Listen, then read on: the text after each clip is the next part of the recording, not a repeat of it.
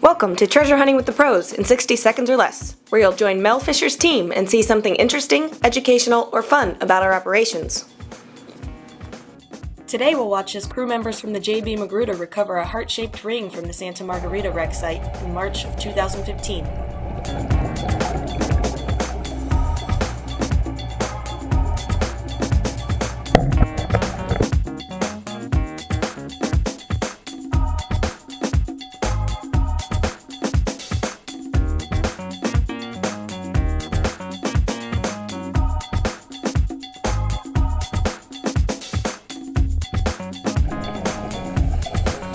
JB Magruder crew member Jason Smouse discovers a heart-shaped gold ring on the Santa Margarita wreck site. He swims over to show it to Captain Andy Matrosi.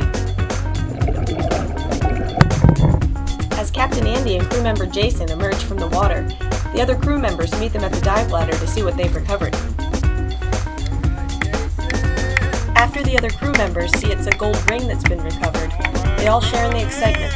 They're the first ones to see the artifact after it's been lost at sea for nearly 400 years. It's an exciting find. It's the first gold of the year, and it makes front-page news in the paper. As excited as the divers are about the recovery, they're even more excited to get back in and dive again. There are still hundreds of millions of dollars left in treasure to be recovered from the Santa Margarita and the Tocha wreck sites. As Mel said, today's the day. This has been Treasure Hunting with the Pros. Join us next time. Today's the day.